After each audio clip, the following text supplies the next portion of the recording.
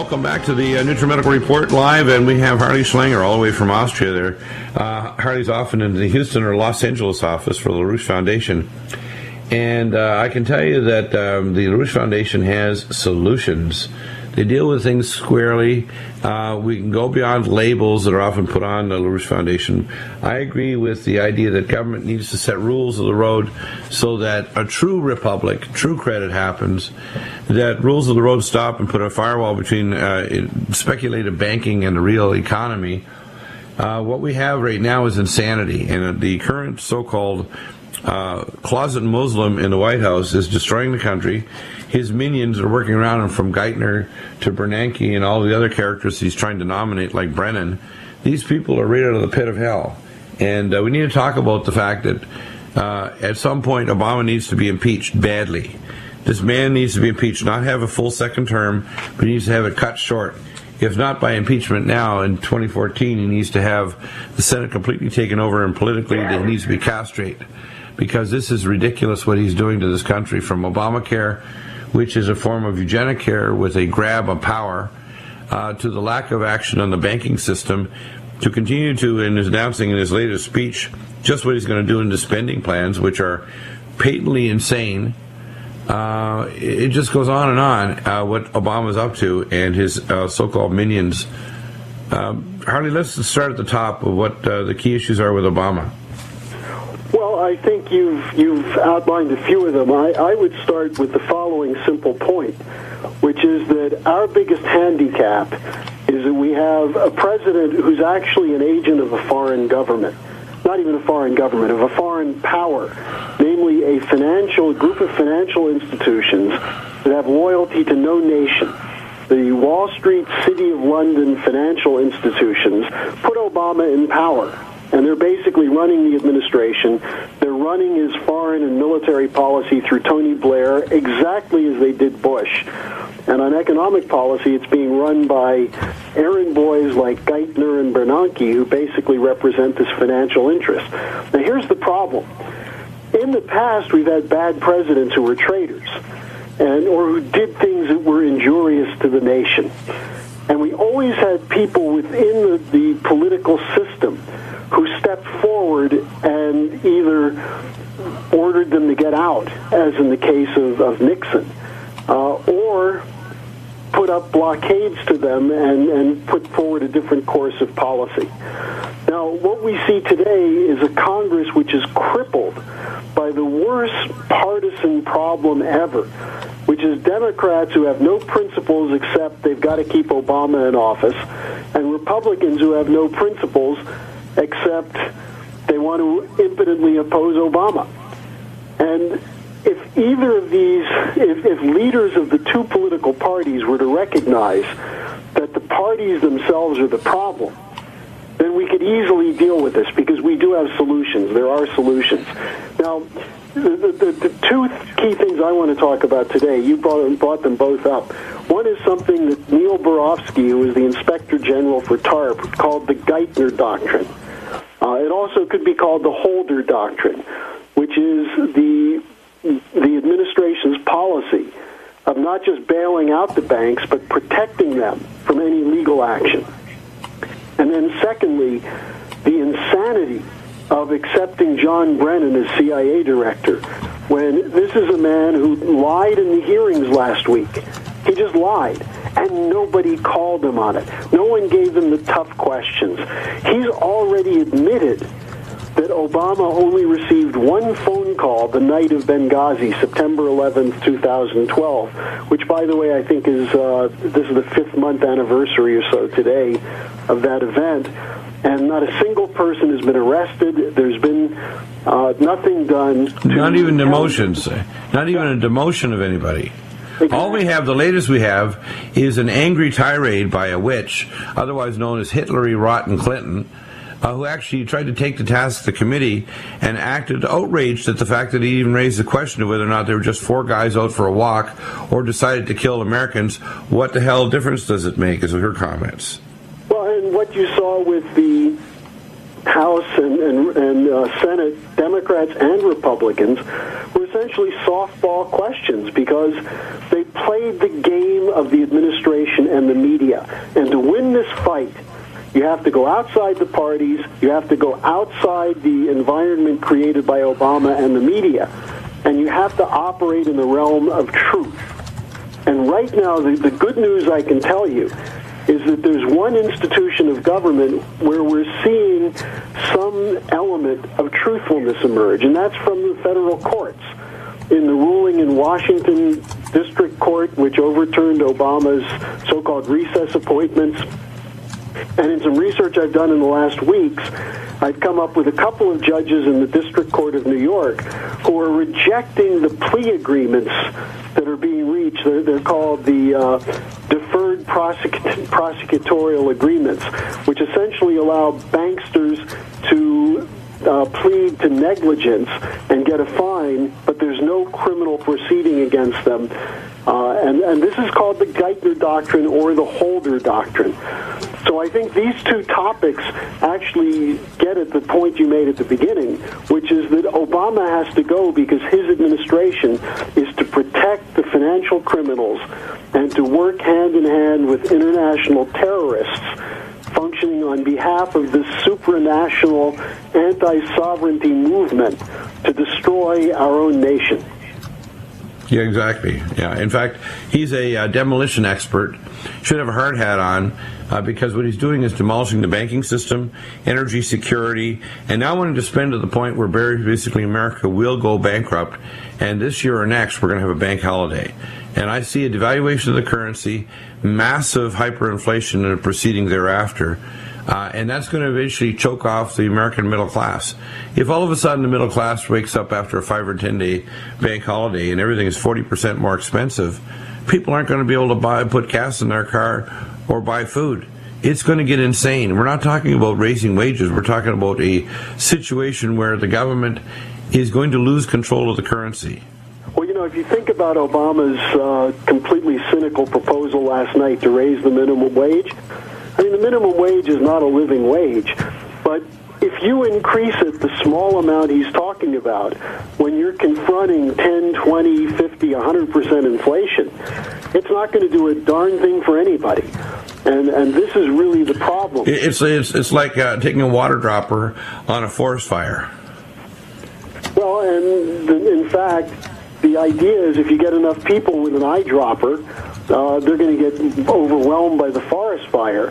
Whereas if you get the person who sends them out with the eyedroppers and fire that guy and get a competent firefighter in there, you can deal with the forest fire. Yeah, exactly. Yeah, it's amazing to me. Instead, we're looking at these problems in the most narrow way. The Republicans and the Democrats are allowing Obama to shape all the issues. I don't understand it. Why do the Republicans, are they that compromised? Do they have enough pictures of them in bed with someone underage? What's wrong with the Republicans that they don't just start impeachment? They may have that for some of them, but it's a problem of intellect. It's a problem of thinking. It's a problem of intention.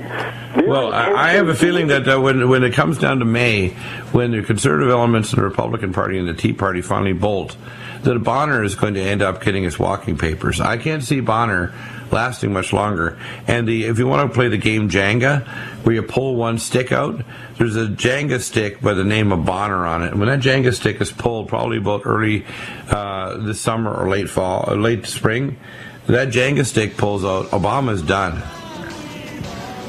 Well, it has to happen quickly, that's for sure. Yeah, because Bonner basically, I consider now the actual obstruction to the party moving forward to start cutting the budget, doing real things that are going to solve this problem, change the industrial espionage with China in these trade zones, really build a real credit system here in America, and get things back on track.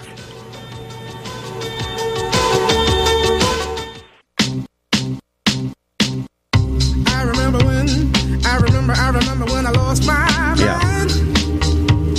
There was something so pleasant about that place. Even your emotions have an echo in so much space. Welcome back, and Harley, let's continue on this analysis. We see economic, I call the economic and currency war, World War III already started. We see the situation in the Middle East boiling. with Russian Navy sitting there, with the Syrians taking back territory, that the so-called Syrian Free Army, which are basically foreign mercenaries sent from Saudi Arabia, Qatar, and the Arab Emirates. We see a situation where Obama continues to lie, the bankers continue to print money, and Rome burns. We literally have a Nero-type figure.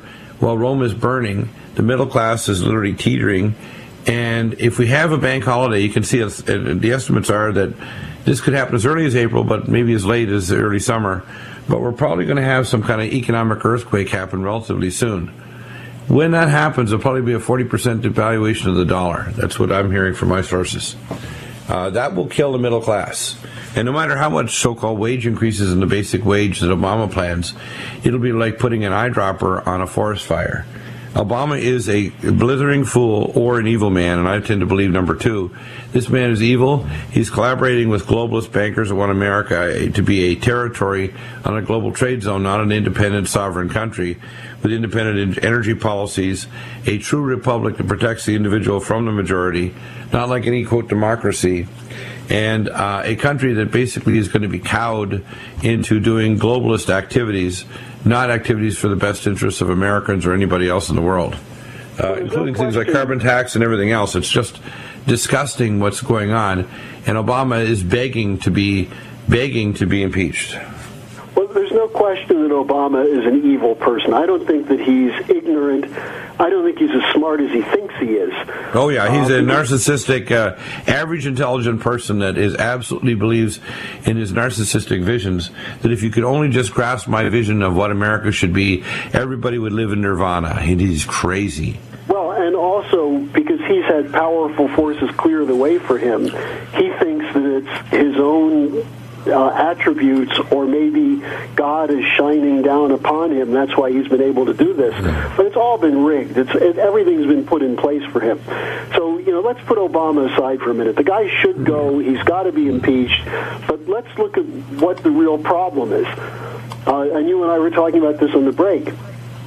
The two political parties have at their core intentions which are not to improve the nation or solve the problems facing the nation, but to win the next election. Everything they do, whether it's polling, whether it's putting together party machinery, raising money, putting out so-called programs, it's tailored specific to win certain votes. For example, the Republicans are now convinced that Obama beat Romney because of the Hispanic vote. And while on paper that definitely has an appearance of truth, that the Hispanics did go heavily for Obama, the Republicans aren't going to win the Hispanics by putting up Republicans with bad policies.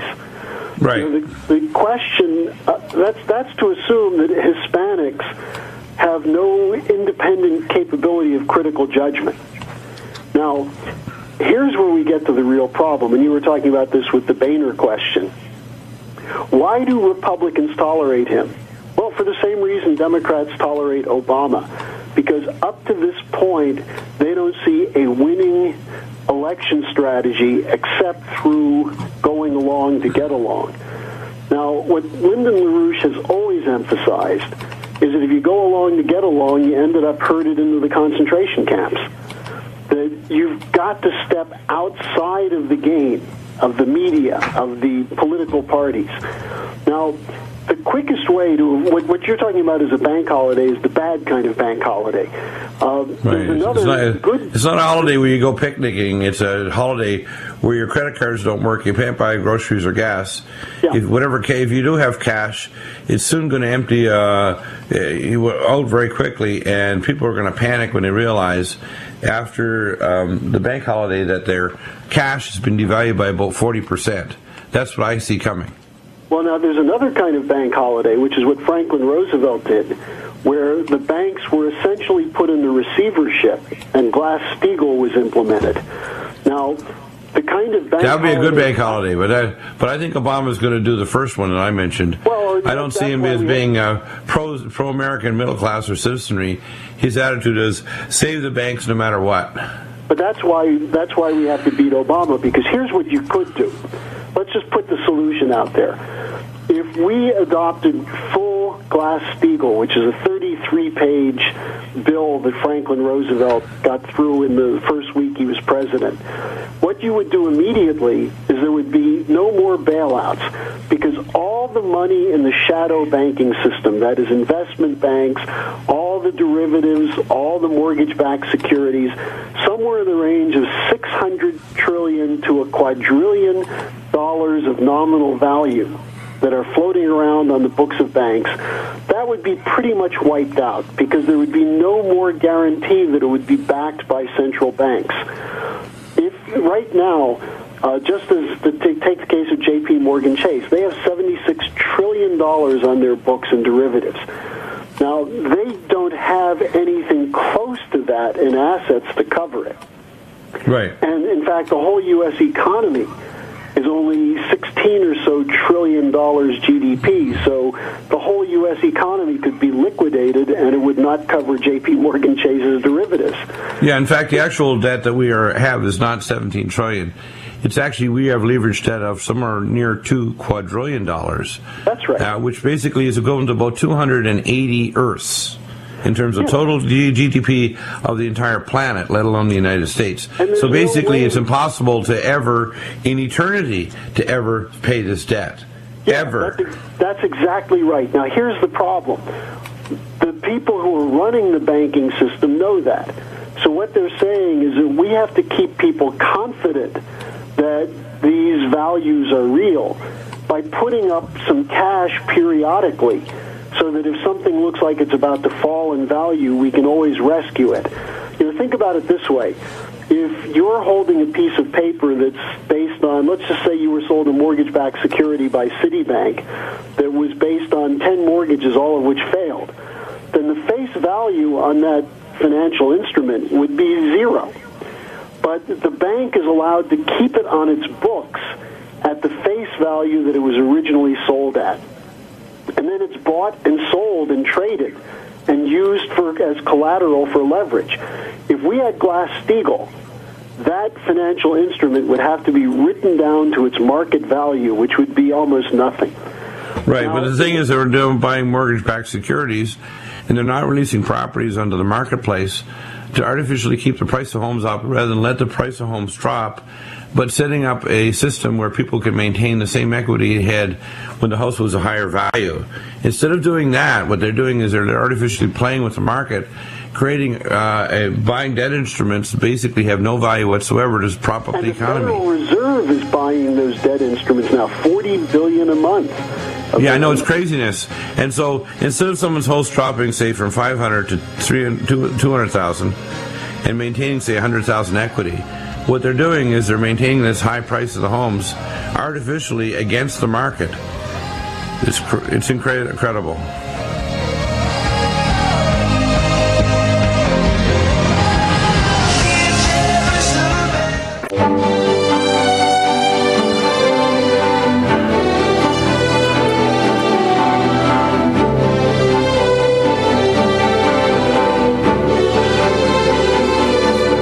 Welcome back to the NUTRIMEDICAL Report. Let's continue, Harley. We have lots of, this is a dire time. I think we're not talking negatively. We always talk solutions. But the time is getting really short. And as you said on the break, we're not just talking about a 40%. I'm being very conservative. We could be talking as much as 75% or more devaluation of the currency. We could be talking about basically a full cardiac arrest to the economy. We could be talking about hyperinflation that is so shocking that we have food lines and bread lines everywhere. It could be so shocking our military are literally stuck overseas without even the resources to get themselves back here properly. And I don't think people are prepared for that. They're not prepared for a lame duck president who basically is totally incompetent narcissist, for a lame duck Congress that won't do their job to impeach him and move forward with economic policies that really set us back on an agenda where we have energy independence, have our banks in every state, a federal government that has a firewall between speculative banking, and then lead the world toward proper credit balance and write off this debt. You can't pay a debt that's going to hundreds of Earths. You can't. And the problem that we're dealing with is really a form of denial. It's a classic psychological example of denial. because if you look at the period going into 2008, everyone was denying that it was a bubble, that the housing, there were arguments. I was out in California much of that time, and you'd have someone who would come out and say, well, this could be a bubble, and then Greenspan and others would say, well, it's not a bubble. These are accurate valuations. The economy's great, and so these valuations are reflecting it. Now, Mr. LaRouche at the time was saying it's a bubble and it's going to pop. There were a handful of others who were saying that. But for the most part, people were diving into the bubble. So a bubble is always driven by denial and delusions. Now, the problem is that bubble popped in July 2007, and then shortly after that, we had the Bear Stearns case, and then a year later, September 2008, we had Lehman Brothers, and then no one could deny that there had been a bubble that popped. Now we've had 4 years of a wrong policy called bailouts, and bailouts combined with budget cuts, austerity. Right. Which, by the way, doesn't solve the problem, it compounds it. It actually contracts the mechanisms by which economy can grow. And as they found this out in Europe, is it's like compressing the carotid arteries in someone's neck and asking them to do a complex mathematical calculation. With low blood flow to the brain, how the hell do you expect them to calculate the numbers? Well, and what's happened has been that we've seen a net decline of not just GDP, but a further net decline of production. And so we actually are in a situation where there is a shortage of food for the 7 billion people on the planet. It's not just a question of distribution. There's a net shortage of food. We have a net shortage of resources needed to sustain a population. Now, that's when you talk about a catastrophe, that's what we're talking about. We're talking about the global effects of this delusion. Now, we have the president come on television and say that we're making progress, digging our way out of the collapse. That is a complete and total lie. And he's delusional. He's an evil man. He's an evil, delusional man, and the reason is it's by design. This is not, by the way, just stupidity. He's fully comprehensive that they want to destroy America. This last week, China passed us in productive capacity. That's not reasonable. And we have 200 billion plus industrial espionage of American business and technology going to China, and yet we still tolerate it. We still allow them to get in here without tariffs. We still allow their industry and their scientists and their university students to do industrial espionage and hack into our computers and our businesses. Let's get to the point on Obama, because, yes, we both agree completely and have for years that Obama is the perfect example of an evil person who's manipulated by his narcissism to do damage to his nation. Exactly. It is his nation. Now, why is it that Marco Rubio didn't start out his response yesterday, or Rand Paul, by saying the president just lied to you about everything he said about the economy? Now, had one of the two of them done that, the population would have said, thank God, I thought that was the case. But instead, they start out accepting the premise of the president, which is that because we had a, quote, stabilization of the banks, we now are in a recovery. There is no recovery. The stock market has gone up based on the same kind of fraudulent bubble that drove it up in 2007 and 2008. So here's where the problem of delusion comes in. The people hear often enough that we're in a recovery that they start to believe it. And they think, gee, I'm missing out. Maybe I'm doing something wrong. And this is where we see I would say, the effects of the dumbing down of Americans is what causes this kind of foolish political thinking. And it allows Obama to get away with what he's doing. Exactly. It's mind-boggling, isn't it? But you see, that's where what we have to do, and this is something Mr. LaRouche has been doing with his webcasts every Friday night, and I would encourage the listeners, every Friday night at 8 p.m. Eastern Time, go to LaRouchePack.com. Lyndon LaRouche gives about a 20-minute opening where he takes up some aspect of economic policy and discusses it through, and then takes questions that are elaborations on that. Now, what he's been trying to do, and I know this is what you do with your show, this is what I do with my efforts full time, we're trying to upgrade the intellectual capacity of the American people.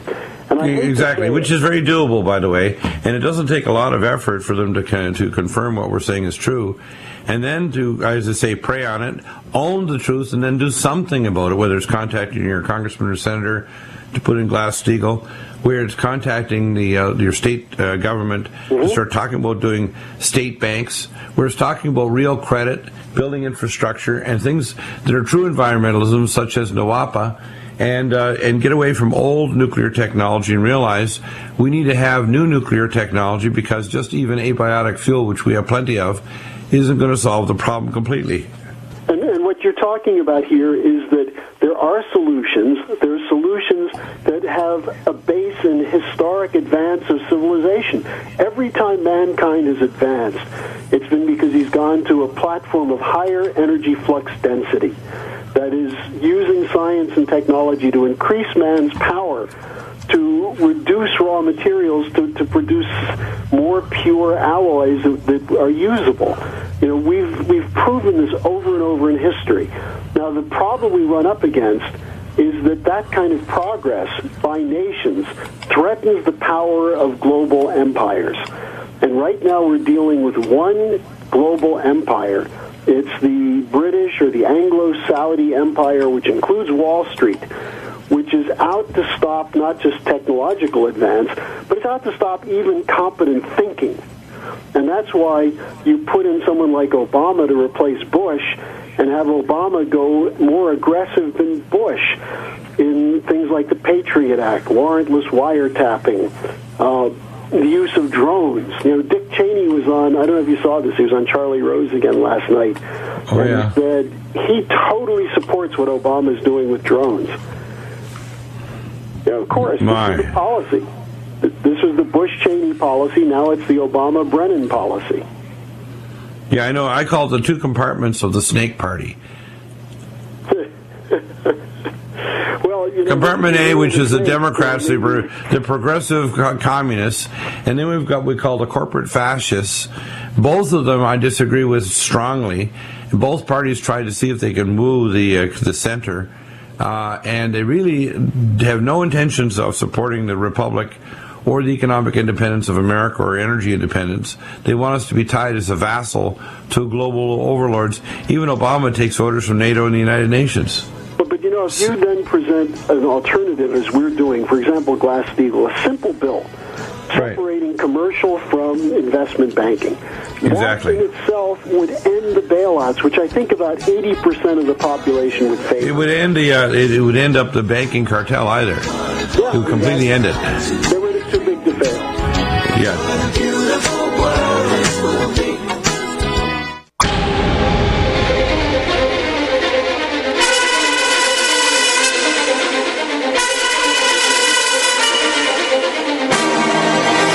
Put up with it.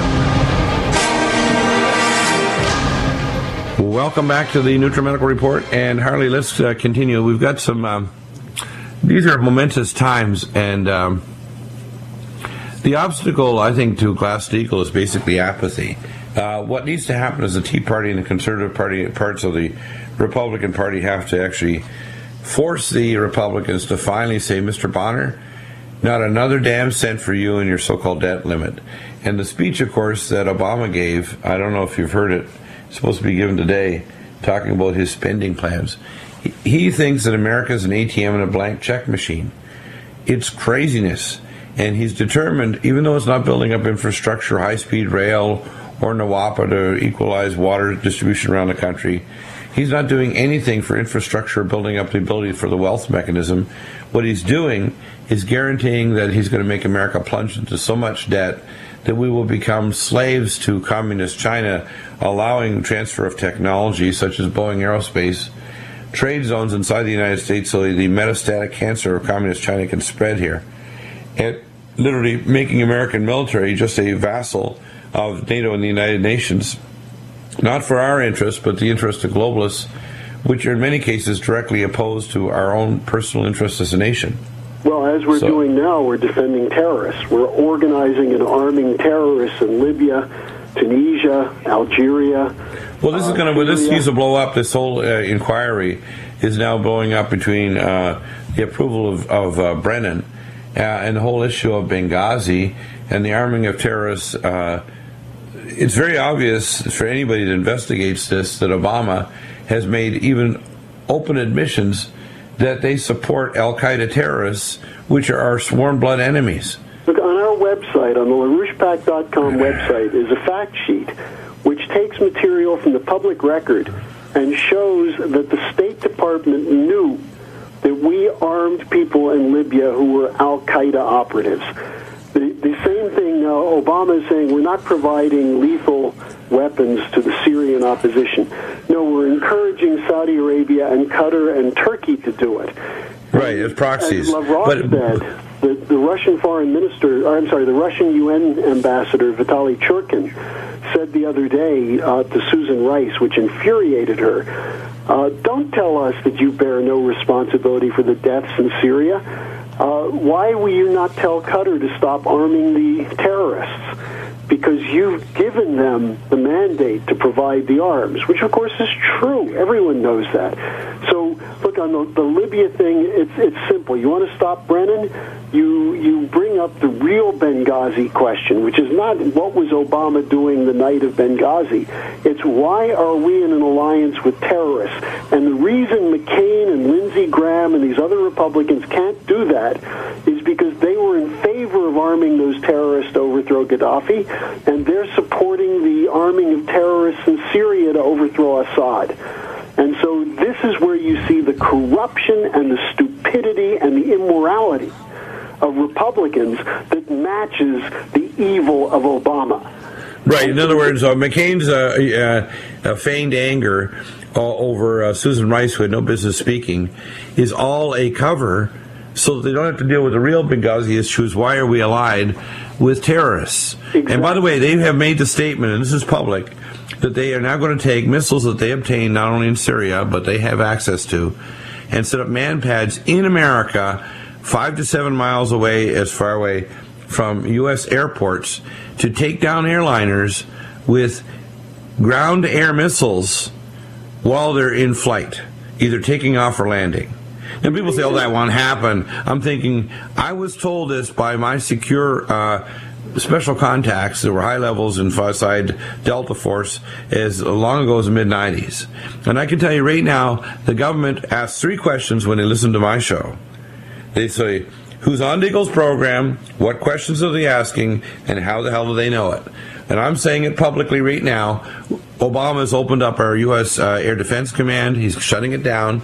He's going to make sure that if there's incoming medium, intermediate range missiles from Guatemala that are Chinese or Venezuela, that if there's troop movements across the border from Mexico that are Chinese, there's armaments coming in containers in Long Beach, California, arming not only gangs but terrorists that have moved across the border and say they're Pedro when actually they're Muslim and they're Hezbollah, and where we have terrorists that are al-Qaeda that are working with the Zeta cartels to bring across, as McAfee says, rice and chemical toxins that are universally fatal. I mean, people don't understand that Obama is leaving the door wide open for Americans to die by the millions. You know, the precedent for this was what we did in Afghanistan in the 1980s, where we worked with bin Laden and we worked with the Saudis. And then what we saw, we were providing those surface-to-air missiles that were used to bring down the Soviet planes. Now, those missiles remained in the hands of what became the Taliban, and they've been using weapons. They've said they're going to use them on American airliners on American soil, and they say they're here now. So they're here right now, NOW, now. Now, here's the point. That's why John McCain is someone who ought to step aside, and there ought to be someone in the Republican Party, maybe Senator Lee from Utah, or maybe someone else will do it, but raise this question of why is Obama, with support from McCain and Lindsey Graham and from the Democrats, why is he in an alliance with al-Qaeda? Now, if that question were asked, it would blow up the hearings. It would blow up the Brennan nomination. Right. Similarly, if someone were to ask in these Jack Lew hearings for Treasury Secretary, is it the policy of the United States to let all these banks off with civil fines when they've committed criminal offenses, not only against their shareholders, but against the whole nation? Is that the policy of the Justice Department and the Treasury? And if so, will you stop it? These are the kinds of questions that have to be posed in these hearings. If they're not, then the truth doesn't get out, except through what you're doing, what we're doing, through our website. And the point is, the truth is powerful, but we really need some allies in positions of influence to do something about this. Yeah, and the problem is that we need people listening to call the congressman and senator and ask tough questions. Absolutely, and also, Glass-Steagall now has, I think, 12 or 14 co-sponsors. This is H.R. 129. Now, there's another bill, a really important bill, Walter Jones's bill, the congressman from North Carolina, that says if Obama provides any military support to the Syrian rebels, that becomes an impeachable offense. And that's HCR 3. And if you have a congressman who's not supporting him, you ought to be in his office on Monday. Right. Now, I have another issue that was brought up yesterday by Attorney Michael McConnelly of the U.S. Justice Foundation, and he found out that apparently because the Supreme Court found the Obamacare a tax, all spending bills have to originate in the House of Representatives, which means Obamacare is being pushed forward to the Supreme Court and will be appealed as basically null and void.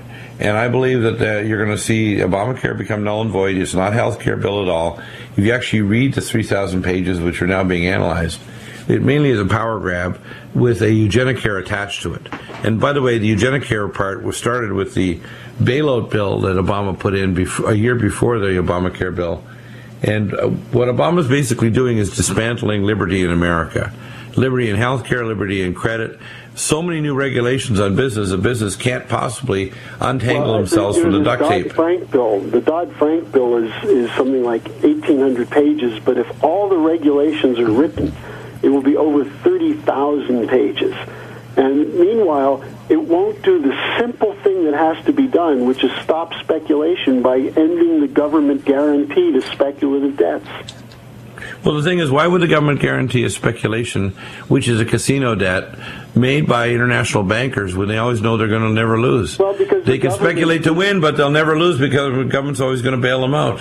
Well, and that's because they control the government. You know, people who don't like the government should realize your government is run by these global financial interests. It's not run by the people. It's not run by elected representatives. They are at the beck and call of this globalist financial elite. Exactly, yeah. Yeah, amazing. But they can be beaten because they're bankrupt.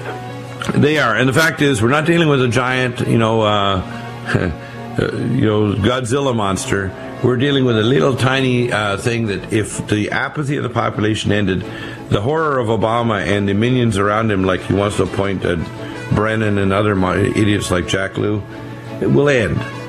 We will castrate these communists within our midst. We will get rid of the elements within the Republican Party that support globalism and just big business and want to destroy the middle class. We'll deal with a balanced budget and real credit. We'll get back to what America is and stop being sucked dry and industrial espionage and compromised in every possible way. Visit LaRouchePAC.com, LaRouchePOV.com, Executive Intelligence Review.